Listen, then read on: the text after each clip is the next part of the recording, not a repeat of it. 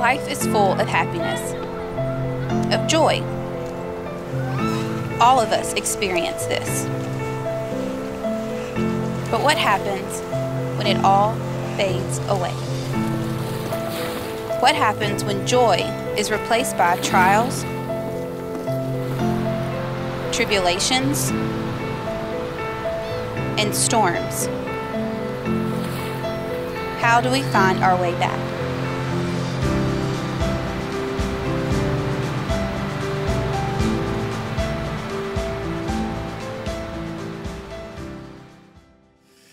All right, if you have your Bibles, turn to the book of Psalms 112. Today, we embark on a brand new series.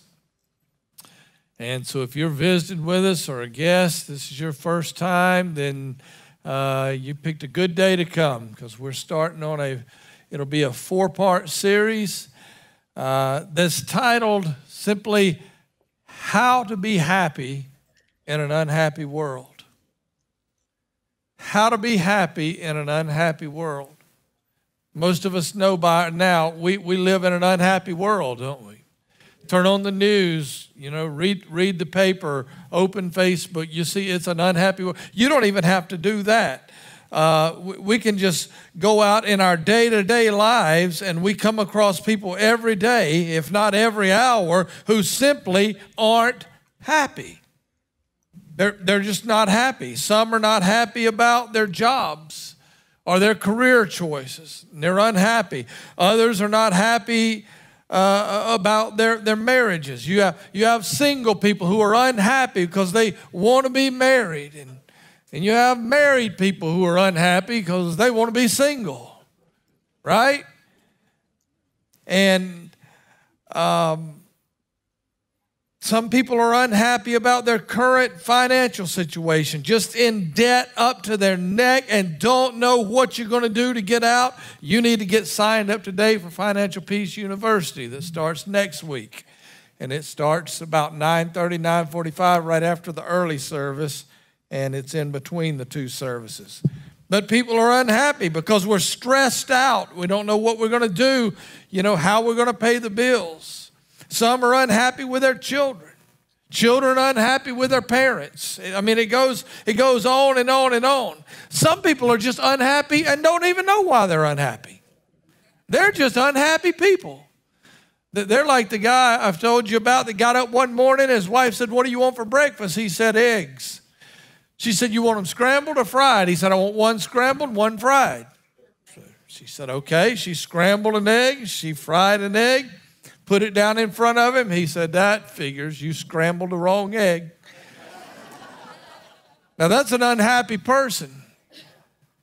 But you ever met somebody like that? You can't please them. It doesn't matter what you do, how hard you try, you can't please them. In fact, I would say it's a rare thing today to find someone who's genuinely happy.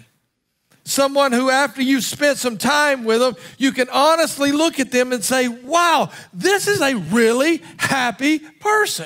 I mean, even when bad things happen to them, when bad things come their way, somehow, some way, they're still happy. They manage it, and they still have a peace about them. And honestly, our first thought is, what's wrong with them?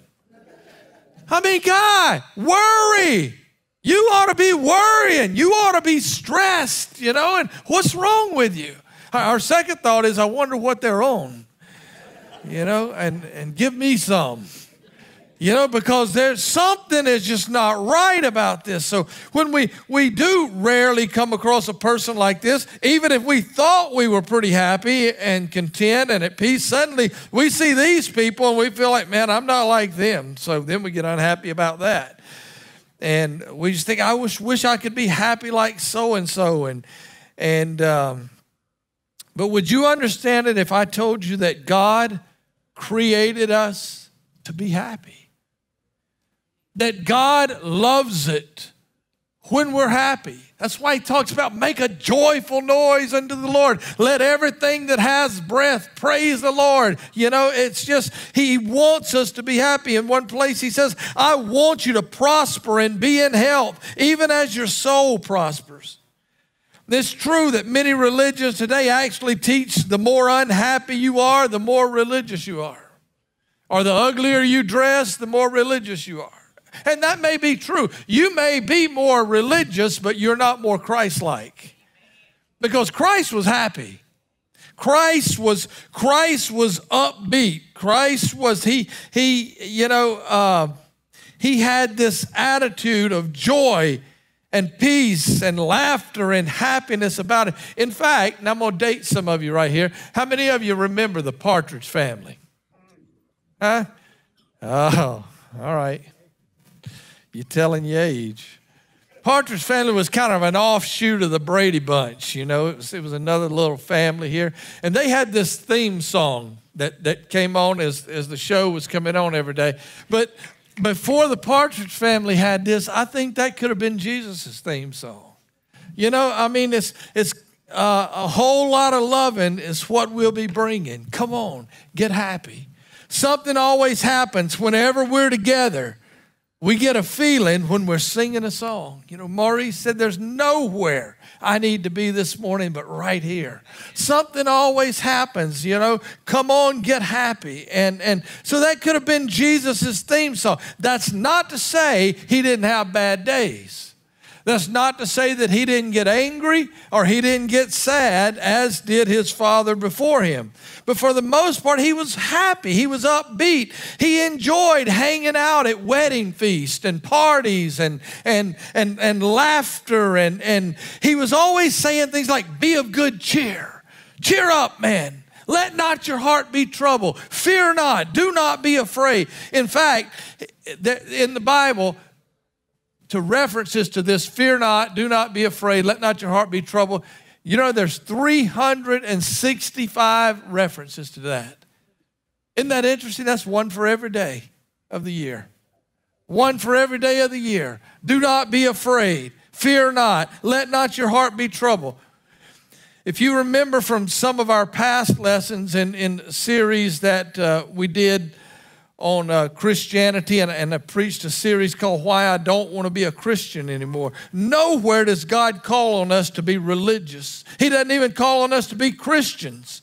Christian was a term, it was a pagan term created by a pagan king to really make fun of the Christ followers. He said they're a bunch of Christians or Christ people. And so that wasn't what he was about, but he was continually putting the invitation out there to follow me. Follow me. Come follow me. Peter, put away your fishing nets and come follow me. I'll make you fishers of men. Matthew, put away your lucrative business that you've got and come follow me, and I'll give you riches that are in heaven. Follow me. You know, he had this thing. Religious people, follow me. Irreligious people, follow me. Mom, dad, follow me. Teenagers, follow me. Wealthy people, poor people, follow me. Come learn of my ways. And so having said all that, what would you say if I were to tell you that over the next 3 weeks that I can honestly give you the absolute keys to true happiness? To true, lasting happiness. No kidding, no bait and switch, no religious rhetoric, just a concrete, absolute way to find true, lasting happiness and contentment. Sounds too good to be true, but it is true.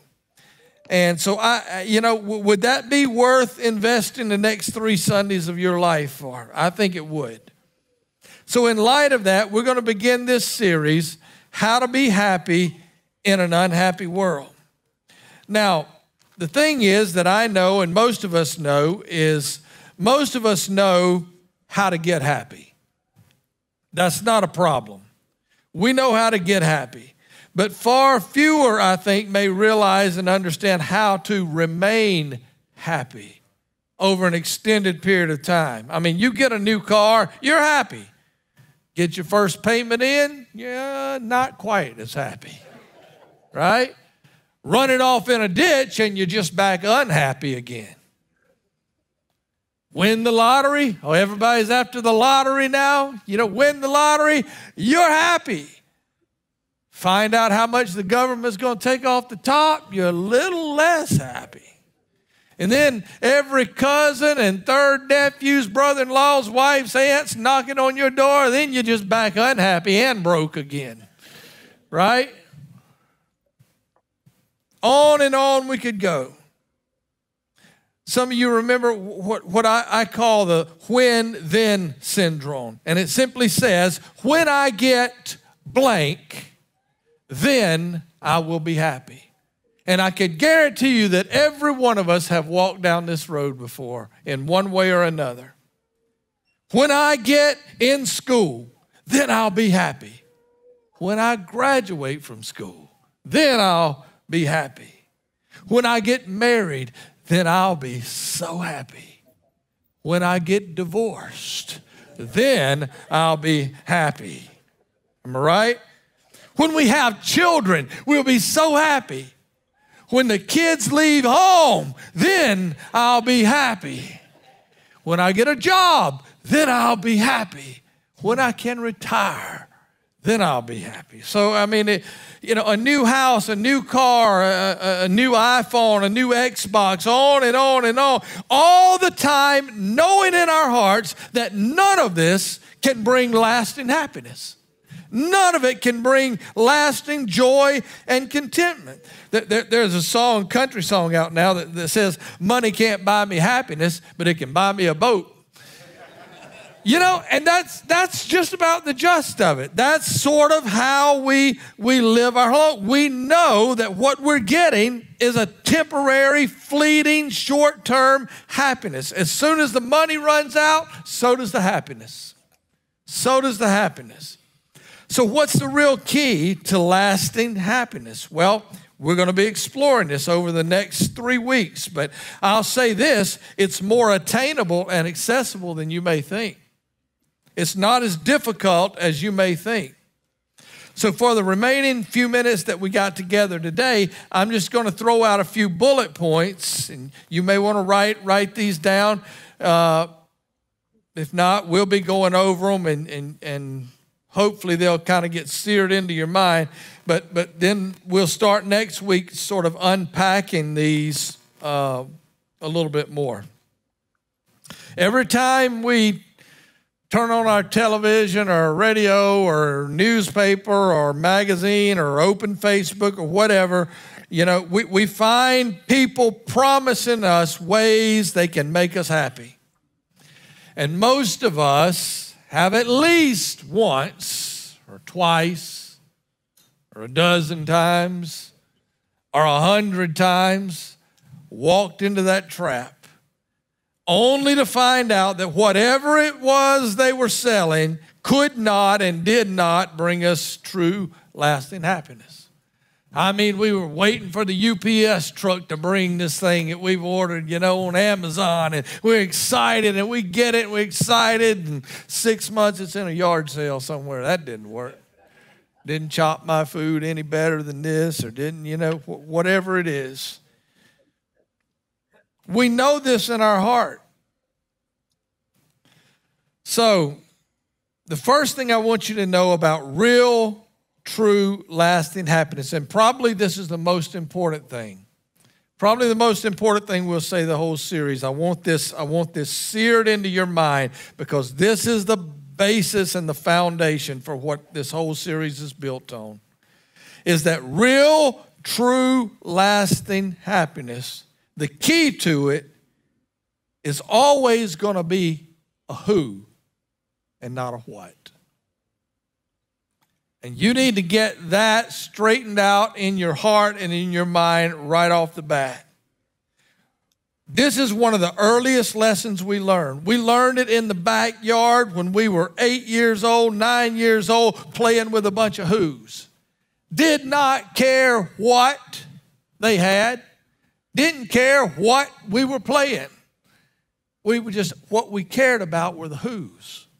We had our group of friends. So whatever we're doing is fine. I don't care how much, money they have. I don't care what, it's the who. We go on to junior high. It don't really matter what you have or as long as I find the right group of who's and so on, right on up the ladder. Let me say it this way. True happiness is always associated with a who or a group of who's. Always. You see, if it was about a what, we could just go out and get our happy what, and we would be happy all the time. It wouldn't matter how you treated me. It wouldn't matter what I did because I got my happy what. And my what that's what makes me happy. But it doesn't work that way. Happiness is more about a who than a what. See, here's the problem with a happy what. A what always leads to what's next. Doesn't it? A what always leads to what's to come. We're always waiting on the newer model, the next thing to make me happy. Think about this. You were as happy when you got your old cell phone as you will be when you get your new one. I don't care if it was an old flip phone, or one of them bag phones, or this big phone. You were just as excited when you got that baby, carrying it around with two hands. But you don't even have to be talking to anybody. You just want to walk around with it, because you got this. You remember those phones? Yeah. You were just as excited about that thing as you were when you got the iPhone 96, whatever, that's because it's got 2 more gigabytes and you can take 12 more selfies on it. So you were just as excited when you got your old car as you will be when you get your new car. I remember my first car, 67 Ford XL, big old long car. Man, I said, my daddy had drove it, my brother had drove it, and finally it was mine. I rode around like I was in a limo, buddy. I mean, just excited. And I was just as excited, maybe more so than any other car I've ever had. Just as excited.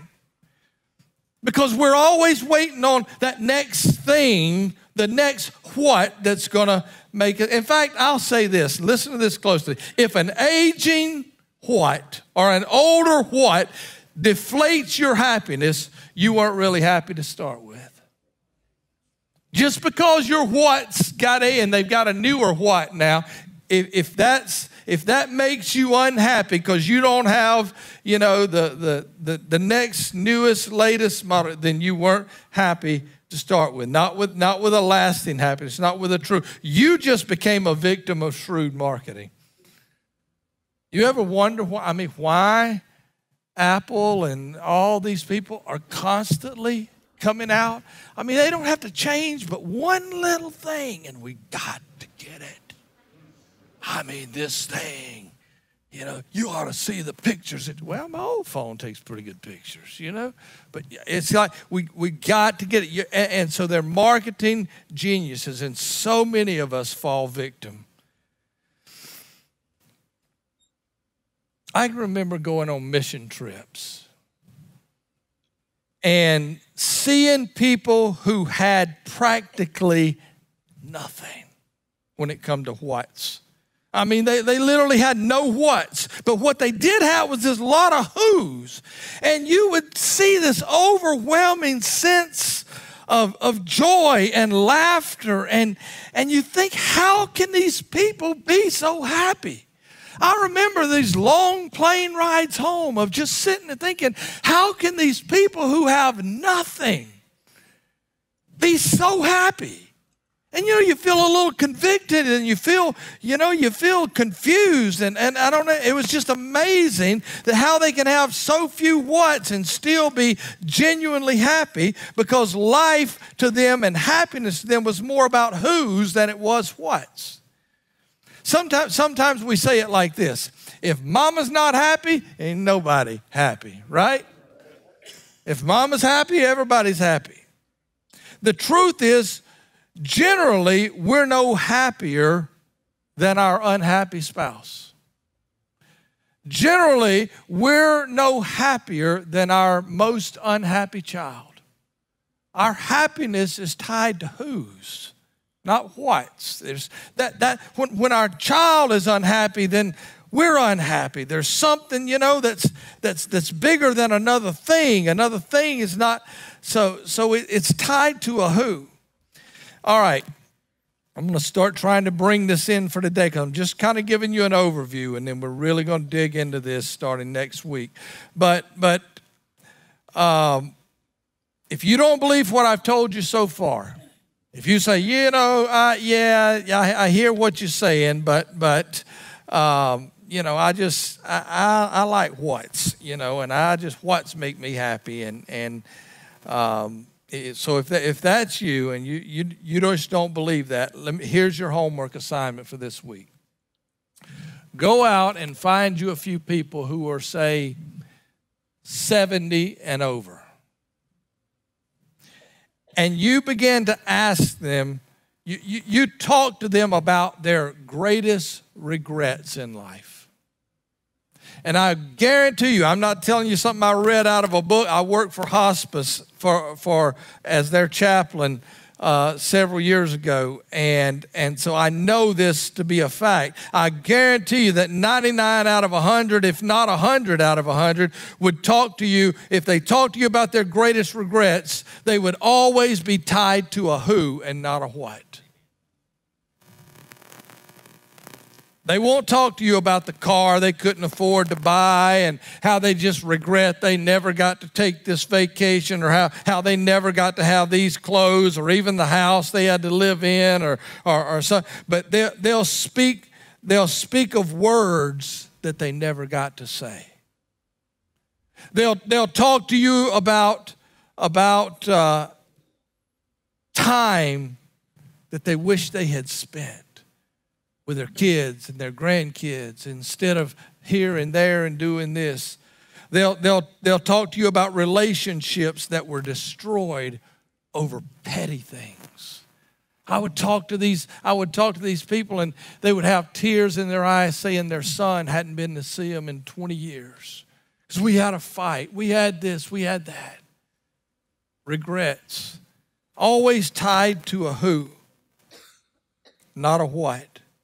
Ladies, when you reach the evening shade of your life, I promise you're not going to say, hey, could you bring all my shoes to the hospital room and just pile them around me? I just need a little time alone with my shoes, right? Men, you're not going to ask the orderly, could you push me out in the parking lot? I just need a few minutes with my car. No. Because you realize something, and it's a shame it takes us to the end many times to realize that true happiness is not about a what. It's about a who. It's about a who. In the end, you're going to be trying to make peace, not with a what, but with the who's that were in your life, or maybe more importantly, the who's that were not in your life. All right. A final thought. Maybe you're here today and you're feeling still a little pushback on this. You're saying, people just don't make me happy. My family don't make me happy. Relationships don't make me happy. What's make me happy? Things make me happy. Stuff makes me happy. I don't need who's in my life. Then don't get upset with me here, but I'm fixing to tell you something that I know about you. You're going to fit into one of two categories. Number one is you have always been surrounded with so many who's in your life, so many friends, so much family that you really don't understand what it's like to live without a who. You have no idea. You've been so abundantly blessed. You don't understand what it's like to live without family, without friends. You have been so blessed with who's that you can't even comprehend what it's like to be wholess. Sound like the Grinch. Didn't they live in Whoville or somewhere? You're wholess. You don't know what it's like to be wholess. You don't know what it's like to be alone and feel isolated and ostracized and outcast. Or, number two, you're in a group that you have been wholess for so long that you've convinced yourself you don't really need who's to be happy. Because often that's what we do. That's what we do with what's. You know, if you get there and you know you're never going to be able to get that house, you're never going to be able to afford that car, you're never going to be able to take that vacation, we get a little bit bitter and we say, you know what, I don't want it anyway. I don't need that. No, I don't want it. Because we're a little bit angry, other people got it, we can't have it, and we say, I don't know it. And we do the same thing with who's. We've never had these who's, these relationships, these things. We say, I don't need that. I don't need a wife. I don't need a church. I don't have to go to church to be saved. I've heard it 1,000 times. I don't need a church. I don't need family. I don't need friends. I'm doing fine on my own. And you've convinced yourself you don't need this. Even knowing that God, when he created the first man, think about this. He created Adam, and Adam had every what in the world. He was the CEO of the world. He had everything. And yet God looks at him and says, it's just not good for man to be alone. You need a who. I'm going to make a who for you. I'm going to make a helpmate for you. I'm going to make somebody to share. I made you because I wanted somebody to share my love with. But now you've got nobody to share that love with. So I'm going to make you a who. I'm going to make somebody you can share that love. And then there'll be somebody that she can share her love with. And pretty soon you have a whoville. You'll have a whole group of who's. Church, when you get this burned into your mind and you get this one thing settled in your mind, that true, lasting happiness is always going to be tied to a who or a group of who's, never a what. Because what's, no matter how many you get, there's always going to be another what dangling out in front of you. Amen? Thank you so very much for joining us here today at Church on the Rock. Today's message has been a part of Rodger's series, Finding Lasting Happiness in an Unhappy World. We pray that throughout this series that you learn how to cope with the different negative situations that life throws at us.